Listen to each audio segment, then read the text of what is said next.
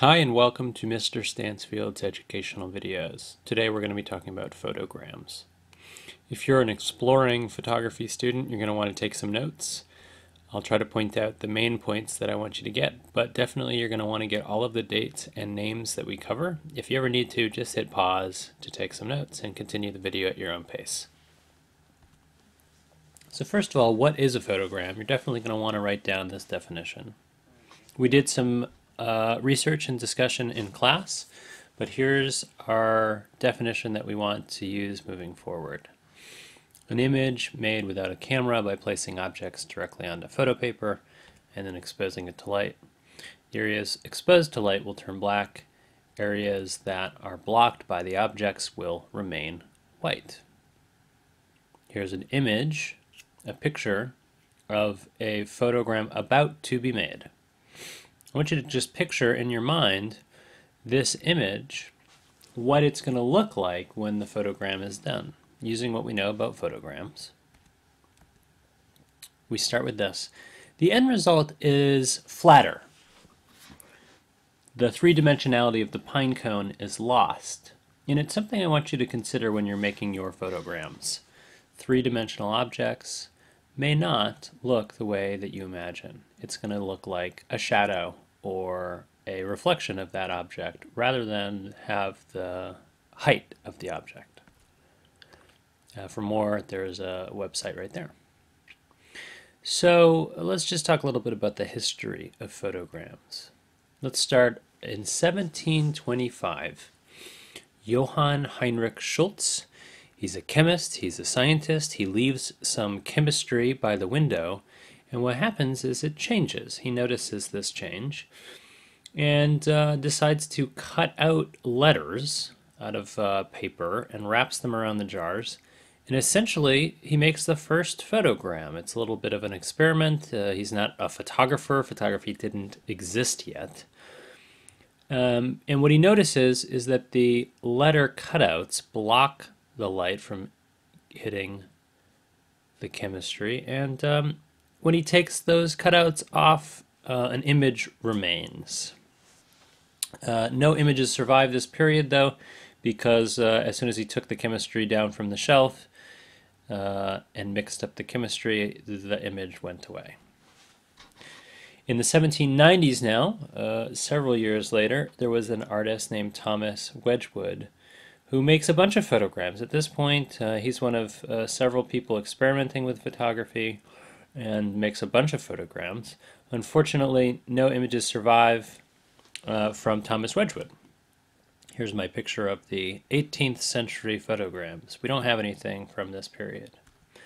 So my question to you is, and let's write this question down please, why are there no surviving photographic images from the 18th century? Or the 1700s. And what I'd like you to do is write down your answer and come prepared to share it in class. All right, we'll talk a little bit more about the history of photograms. In the 18 teens to 1820s, there are several people here, all with long names, for which I apologize, but here we go.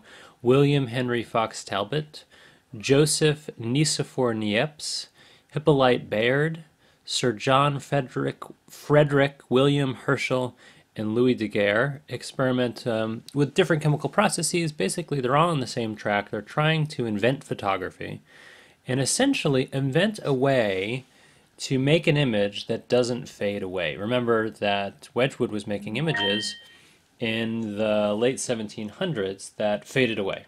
So these guys are all trying to figure out how to do it so that it doesn't fade away. Well, in 1826 or 1827, depending on who you talk to, Joseph Nicephore Niepce creates the first photo. And here it is. Let's click on this right here and take a look and see where that brings us. If we go here to this website, you can go ahead and just copy that down. I'll try and provide a link in the description of the video. There is some information about this first photograph, so you can do a little bit of research on your own. We're not too concerned with that. We're more concerned with photograms. Well, in the 1830s, shortly after Niepce creates his first photo, many photographers are making photograms. There are lots of images that were made in the 1830s that are still with us today. For example, this image right here of some leaves by Henry Fox Talbot. But wait, all of this was true up until 2008. This image right here, this beautifully detailed image right here, was put up for auction in 2008.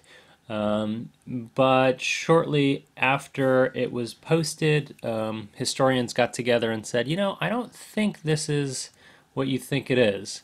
It was pulled from auction to do some more research, but basically they thought it was Fox Talbot from the 1830s, and the historian said, you know, I don't think that's right. They thought it might have been from the late 1700s or early 1800s. There is a W on the back of the plate, though. So they're sort of leaning towards maybe somebody who's got a W name. And what I want you to do is write down who do you think could have made this photogram?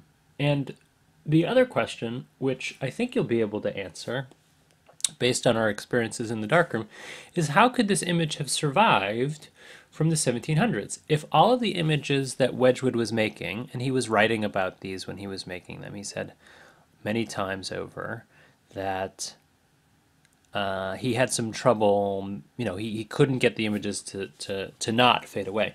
How could this image have then survived from that period? Something to think about. Write down your answer and we'll discuss it next class. Well, let's talk about some photogram artists. Let's start with Fox Talbot. He's one of the first. Fox Talbot is known for creating a photo paper process where everybody really before him was using plates, metal plates. And he comes into this, and this quote kind of gives us a little bit of an inkling into his thought process, how he got into photography. And he was drawing, and he basically found that I'll read the quote, "For when the eye was removed from the prism in which all looked beautiful, I found that the faithless pencil had only left traces on the paper, melancholy to behold." So he's not too happy with his drawing. He wants to find a way to create an image that's more faithful, in his words, to what he sees with his own eyes. So he creates the photo paper that we sort of use today, it's more or less. There's quite a few things that have happened since then. But all right, let's talk about Anna Atkins. She's known as the first woman photographer. She definitely produced the first photo book, and that was in 1843. And it was a book of these photograms of algae. They're pretty cool. All right, they're cyanotypes, which means they are blueprints. Blueprints, those are cyanotypes. If you're interested in making cyanotypes, we actually make them in the full year advanced class. Let's jump ahead about 100 years now to a man named Man Ray. He's an American photographer living in Paris and working with abstraction and experimental design. And that's what we see here. These he called rayographs, and that was his version of the photogram. Sometimes they would represent things, but more often than not he was interested in how he could arrange objects into an interesting experimental design. And that's something I want you to think about when you're making your photograms. Another photographer working at the same time as Man Ray, and really along the same lines, is this guy Laszlo Moholy-Nagy. And they were both interested really in the expressive qualities of light. How could they use light to express themselves? Somebody else who's interested in that concept is a person living today, James Welling, and he was working with abstraction and very large. These photograms are almost 3 feet tall. And you see here, these are not supposed to represent anything, but they are very deliberate compositions. Very much like another contemporary or modern photographer, Marcus Am. He's working today. Here, these are from the late 90s. And he's working with shape, line, space, positive and negative space, blacks and whites and grays and shapes. So something to think about when you're making your photograms. Somebody working today, Adam Fuss, or Foos. I couldn't get a consensus on that. I think it's Foos, but it might be Fuss. Anyway, he's working with photograms. This is a great quote. I feel a photogram which has much less information has much more intimacy and feeling than a normal photograph. And let's go ahead and click that link. And it's going to bring us to this Vimeo video. If you want, I'll try again to remember to put this link in the description of the video below.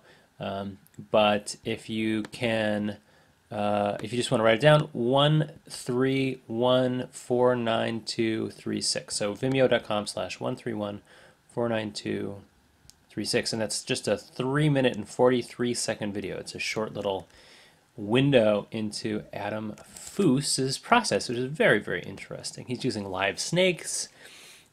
He's shooting babies and rabbits and these dresses that you see in front of you and butterflies. Very, very interesting. He's representing, he's interested in metaphor and all sorts of really cool things. In fact, let's talk a little bit more about his ideas of metaphor. So these are a series of photograms he did of butterflies. And this image is actually from William Henry Fox Talbot, to bring it full circle, of moth wings in 1840. And these are butterfly photograms made in 2012, just a few years ago. So here's the question I want you to write down and answer in writing, bring it for next class. And if Foos is using metaphor in his work, he says he thinks that photograms are more expressive because they have less information. What do you think butterflies represent? How do Foos's image relate to Fox Talbot? So what's the relationship between these two images here?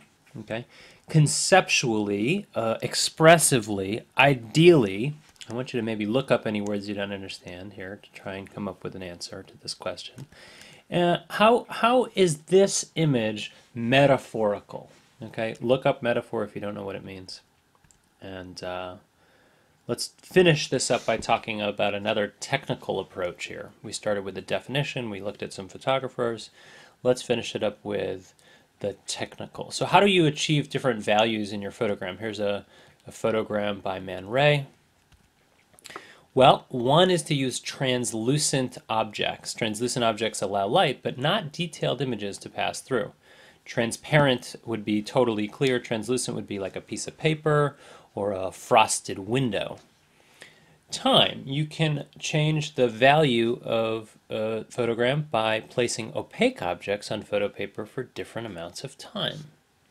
Finally, with three-dimensional objects, sometimes the light can bounce and reflect under areas of the object that aren't in direct contact with the photo paper. Make sure you copy all of this down, and as well as write down your answers to the few questions that I posed. You should have all of the names and dates. If you need to go back and rewatch anything, please do.